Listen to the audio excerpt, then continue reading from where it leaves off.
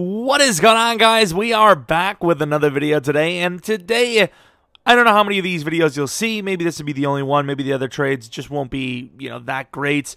But so far, the trades haven't been great, but the names have been kind of big already. You could already tell by the thumbnail that there's, some names.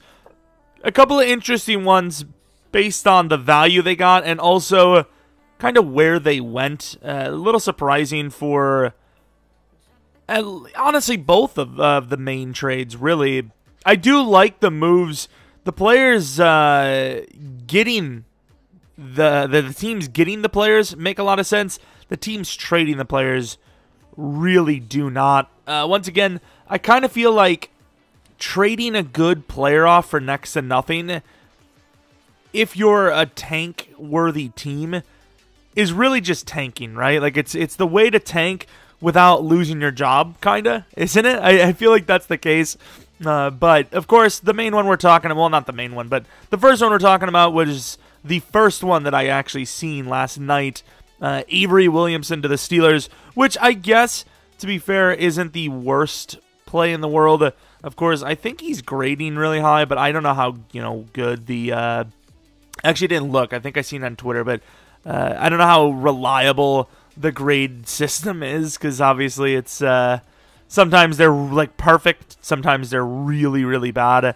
Oh no, maybe not. This on Pro Football Focus, it says 43.2 right now. I did see a lot of Jets fans saying that he's been playing pretty poorly. A 5th round pick for the from the Steelers with Avery Williamson, and a 7th round pick, I suppose. As far as the Steelers go, definitely need a little bit of linebacker help. And considering it was only a 5th round pick, gaining a 7th with him, I mean, we remember what happened. The Patriots gave up a 2nd round pick for Mohamed Sanu, and he really didn't do anything for the team. Avery Williamson, at the very least, isn't a downgrade at linebacker, so... I mean, I suppose it could have been a lot worse. He is 28 years old, and I honestly do not think... Well, I mean, I wouldn't say I don't think the Steelers will re-sign him, but even if they didn't re-sign him, it's not that big of a loss, honestly. Of course, the Jets really pretty much getting rid of everyone for pretty much nothing. I will say, once again, 28 years old, about to be a guy that needs to be re-signed, and, I don't know how much that'll cost, because linebackers... They have still been going for quite a bit, which is really strange because, I mean, maybe I shouldn't be always bringing up the Packers, but the Packers, they never value linebacker, and fair enough, they don't pay much for coverage linebacker, but coverage linebackers get paid. Like, nobody wants to draft them, yet when a good one shows up in free agency, teams love to spend on them. It's a very strange thing. I don't know if there's maybe a mathematics to it where coverage linebacker just hasn't been worth drafting, but... I don't know, Avery Williamson to the Steelers, I guess. You would have thought maybe the Eagles, the Packers, the Chiefs maybe. I know that the cap situation isn't perfect for those teams, but it's a perfect segue because maybe it's not so bad after all for some teams. The freaking Saints! They're getting Kwon Alexander. We do not know what the pick is just yet. But apparently, Kwon Alexander to the Saints for a conditional pick and Kiko Alonso. Usually those conditional picks are kind of bad. Apparently, it's supposed to be a 5th round pick.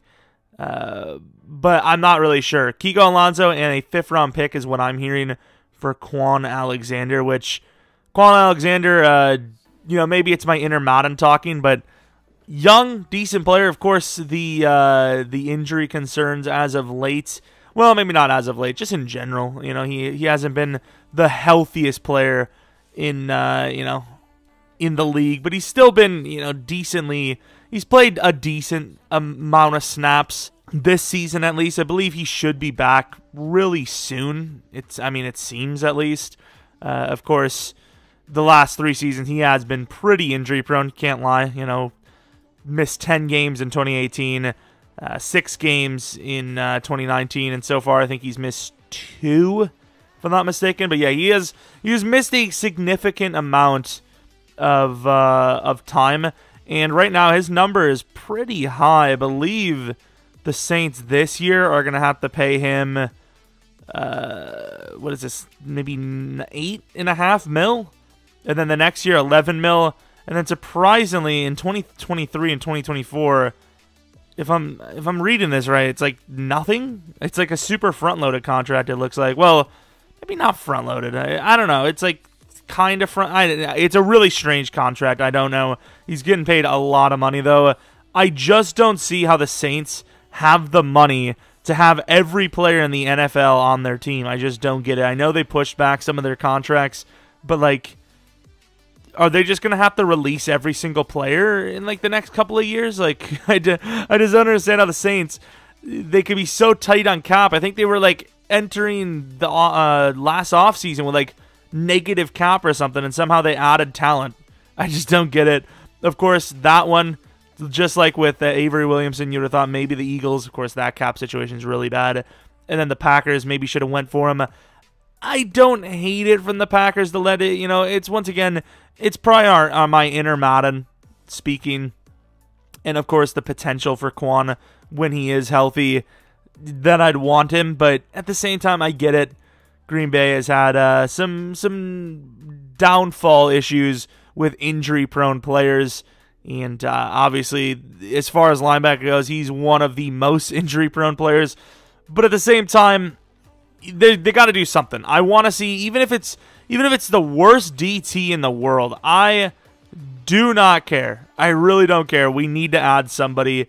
And now, once again, we do have one last player, the most shocking of all the trades, in my opinion. But the perfect segue, talking about the Packers. A.J. Dillon, the first Packer, I believe, to get a positive COVID test.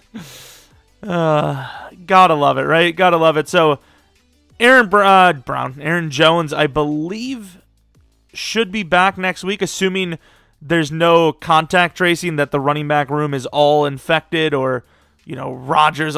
Please don't. The Packers have been iffy already the way it is. We do not need Rodgers being quarantined and whatnot. But Aaron Jones should be back hopefully next week. But A.J. Dillon, a guy that has had to play a decent bit because of Aaron Jones being injured, backing up Jamal Williams, who's been pretty solid, of course, has the COVID. It's really strange that, like, I just don't understand how he has COVID if he literally just played. So, like, did he play the game with COVID, and or did he, like, get it right? I don't know how you would get it after. Maybe we lost, but maybe celebrated with someone. I don't know. I don't know if it showed when he had it. So, or when he, I wouldn't say contracted it, but when they tested him. But yeah, that's the only news from the Packers today so far. And then, of course, the biggest of them all, the most shocking, wildest one. I get he's on a contract year, but Desmond King to the Titans for a 6th round draft pick. Absolutely shocking stuff. I'm not really sure what they're going to do with the Titans. What he's going to do for the Titans. Maybe they move him back to corner. This man has basically been the Minkah Fitzpatrick of the league here, where he just keeps getting switched at different positions. I don't see him playing safety. I'd say he probably will play cornerback. But really good move by the Titans. Once again, it's a 6th round pick. If you can't afford to re-sign him, or you don't want to tag him, it's only a 6th round pick. Why not, right? Like, his number right now is basically nothing. I think it's like $2 million for a guy like Desmond King, who got snubbed on All Pro or Pro Bowl, but he got All Pro votes. I just do not understand why I mean, I guess once again the Chargers looks like maybe they weren't going to re-sign him, but yeah, I know that number is going to be really high for him for sure. But still, you just, once again, you just keep him if you can't afford him. I mean, honestly, some could debate that they would maybe even get a higher pick from, what is it called? Compensatory. I don't remember exactly how it goes. I can't remember if it's based on their their draft positioning. I thought it was based on how much they get paid and then how well they play. I don't know. I don't remember, but you got to assume a guy like Desmond King, you're going to get a little bit more back compensatory-wise than a 6th round, right? I just don't get it. I really just do not understand why they would. I don't know. I really don't know why. I'd imagine he's going to want like 10 to 12 mil per year. So I get the fact that they might not be able to re-sign him, and they're looking in a downward trend, especially after that last-second loss to the Broncos, which, once again, I don't get the pass interference call. Maybe I have to rewatch it, but was the ball not vastly overthrown? Like, was there, I mean, maybe you can come back to the ball, I guess, but, like, it is so hard to play defensive back in the league. It is absolutely disgustingly hard. But, yeah, I mean, after that loss, it's pretty likely the Chargers are probably done for the season, but not a 6th-round draft pick. Oh, my Lord. But regardless, those are the names and the moves so far in the trade deadline. Let me know what you guys think of the 3 trades, which is ironic because of the names, Kwon Alexander, Desmond King, and Avery Williamson. Who would have thought that Avery Williamson would be the one getting the most compensation, and it's for the Jets? I mean, it's not by much, but it's still better than nothing. And once again, I get, actually, to be fair, Kwon, Kiko in a 5th, it probably is better, especially considering Kwon, I know he is younger, is really injury prone, so I don't know. But regardless, thanks for watching. There still might be 2 videos left today up on the channel. Could be more. Could be 3. Because, of course, once again, there could be like a really big trade deadline player. But as of right now, that's pretty much it. Hope you guys enjoyed the video. Hope you guys come back for next video. But until next video, see ya!